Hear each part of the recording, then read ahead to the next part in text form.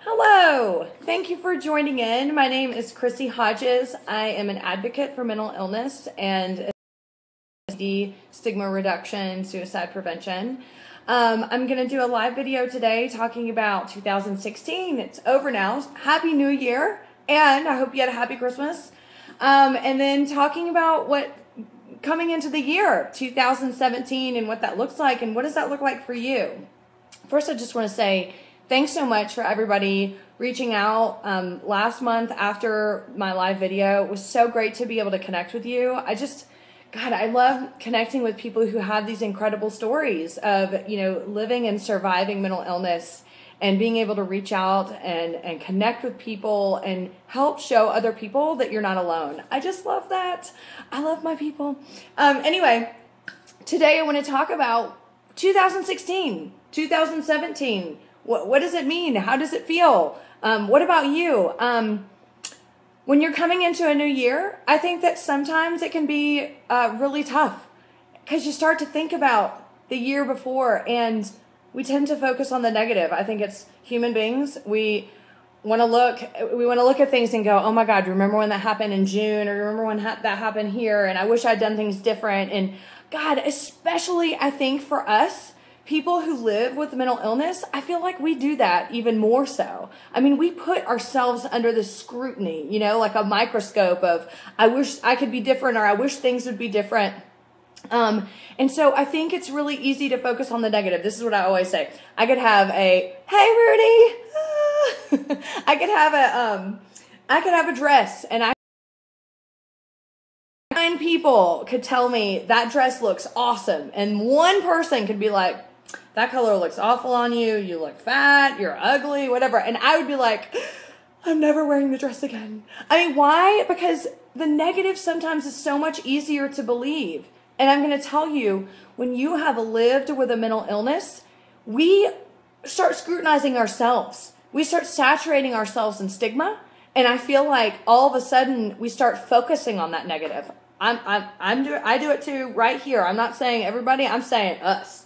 Like, I do it as well. So when you look back on 2016, you may think to yourself, yeah, it was a good year, but look at that day that this happened, and look at when I relapsed, and look at, oh, my family had to deal with me again, or whatever. This happened at work. This happened with friends. Well, I'm going to tell you something that I just discovered recently. Recovery doesn't happen in one day. It doesn't just happen because you're diagnosed and treated and maybe even because you're living and managing your symptoms. Recovery sometimes takes years, and sometimes it takes these years, like 2016. If you had times and you're like, God, that was painful, but where was the growth? Where are you now because of what you went through in 2016?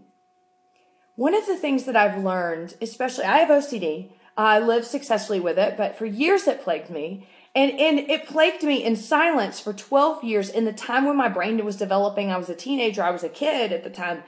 So having this powerful mental illness taught me how to adapt and manage these horrible symptoms. And that adaptation saved my life. I mean, the way that I was able to manage the symptoms and relate to life and protect myself, and to be able to say, this is happening and I need to make sure that I'm okay in my mental illness and this and this and this. That was how I survived. And I'm going to tell you, I bet you're the same way. When you were living with an illness that was powerful and you didn't know how to manage it at times, or you felt out of control, or you maybe not even know you had an illness, how you adapted was how you survived. So when you're diagnosed and you're starting to move into recovery, or you're starting to learn how to recover, how do you think that you're going to be able to just all of a sudden be like, oh, I don't have to do that anymore? No way. This is how we survived. Recovery takes a long time. It's not just going to take 1 year. It's not just going to take a couple times. In all actuality, recovery has 5 stages. I didn't know this until I became a peer support, and then all of a sudden I was able to look at the timeline of my life when I was going through recovery. The first stage is impact of illness. Impact of illness is when you're diagnosed and all the feelings that go along with that. Oh my God, what am I going to do now? For me, it was relief at first, but then I was like, oh my God, I can't trust my brain. My brain's been lying to me for 12 years. This really isn't true. I was terrified. And then I was very angry. So however you reacted in impact of illness, I'm guessing it was probably trauma. Now you're mentally ill. Now you're one of those people. For me, I was like, I'm one of those scary people. I've learned now, like, people who are mentally ill are like the greatest people ever. I love them. Us, you know, we all are. I quickly moved out of that to the next phase, which is life is limited. Life is limited lasted for 13 years for me. This is that stage in the recovery where, damn, you just got to get through all the emotions, the anger, the sadness, the guilt, the grieving, the nobody's going to love me. What does my family think about me now? Who's going to hire me? You know, all of that stuff. All of that stuff. It is a really difficult stage. Stay in it as long as you need to work through it. For me, it was 13 years.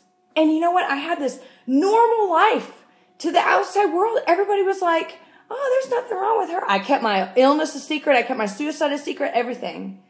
But I was so mad inside. And I had many times where I just wish that I didn't have to deal with this stupid disorder. I wish I didn't have to be one of those mentally ill people. And then finally, I came to the third stage, which is change is possible. This is when you get a little flame of hope. For me, that change was, I relapsed really bad in 2011. Very bad. Like, wondering if I needed to be hospitalized again, which would have been fine. But I was really scared. And that's when I thought, what do I want to do here?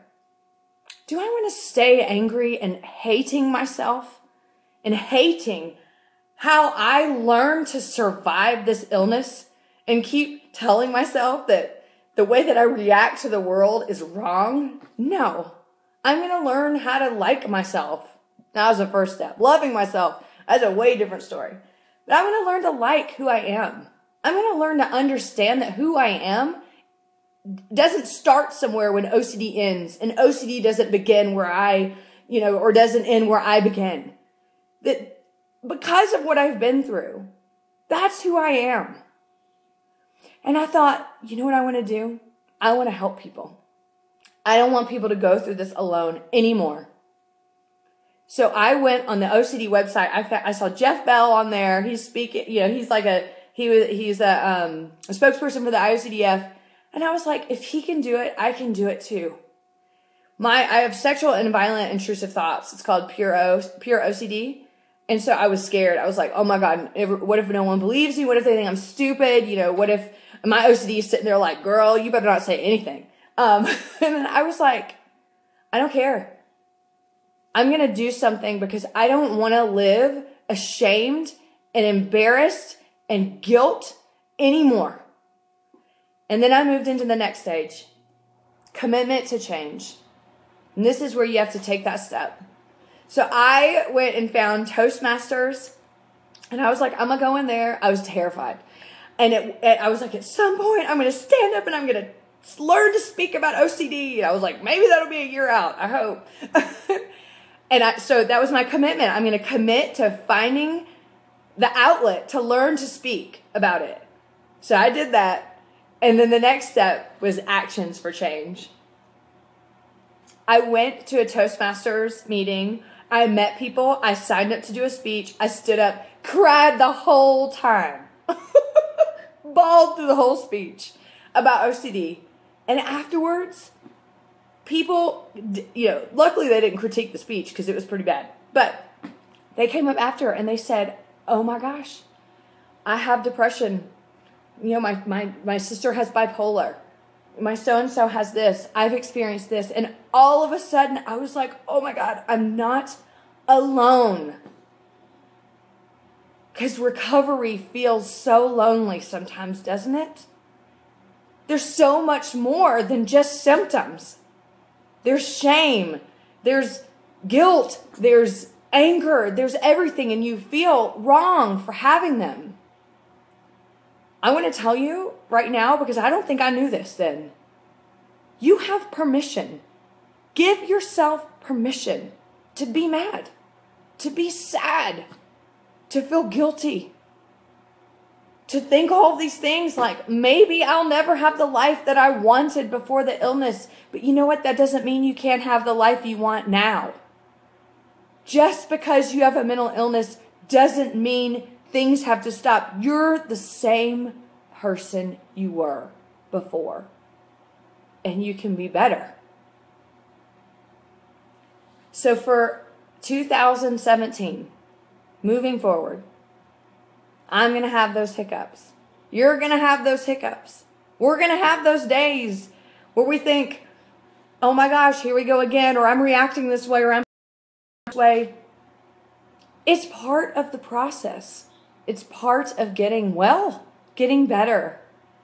And remember, everything you went through to survive your illness up till now, that isn't something you have to feel ashamed of. Feel proud. You're still here. Symptoms can be really shameful. For me, they're super shameful. And I'm like, oh my gosh, like if my family knew this, my friends knew this, if everybody knew this, they think I'm a horrible person or whatever. Who cares? I know that's easier said than done. Trust me. This is your journey. This is your life. And I'm telling you, there are so many of us out there. I'm seeing like all the emojis coming across. So I know I'm not alone. I mean, I know there's a few of you out there at least know what I'm talking about. This is your recovery. Be in whatever stage you need to be in for as long as you need to be in it. Just so you can get out on the other side and you can go, I am better because of this disorder. I am better because of what I went through. I have more empathy. I'm more compassionate.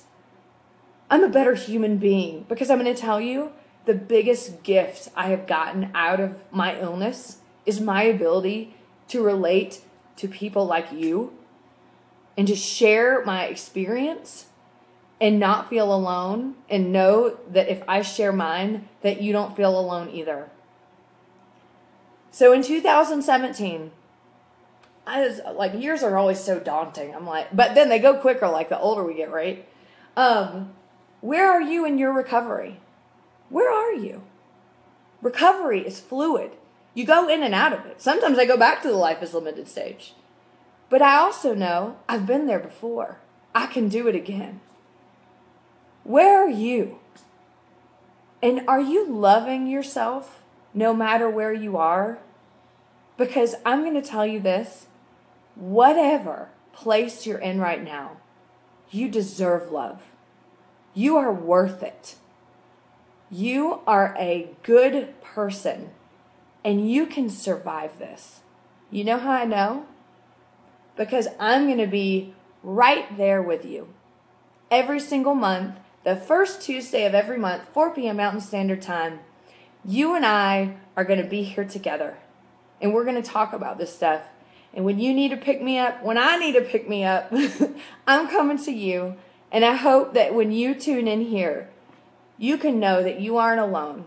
You deserve recovery.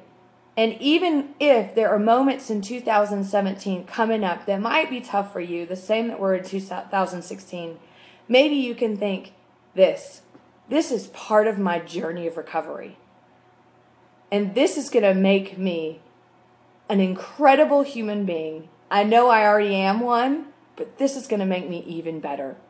Mental illness is nothing to be ashamed of. It's nothing to be embarrassed about, and it's nothing to feel guilty about. And if you ever think it is, reach out. Reach out to people who are advocates, and we'll help you find that place again. And I'm probably going to reach out to you too, because I need it every once in a while as well.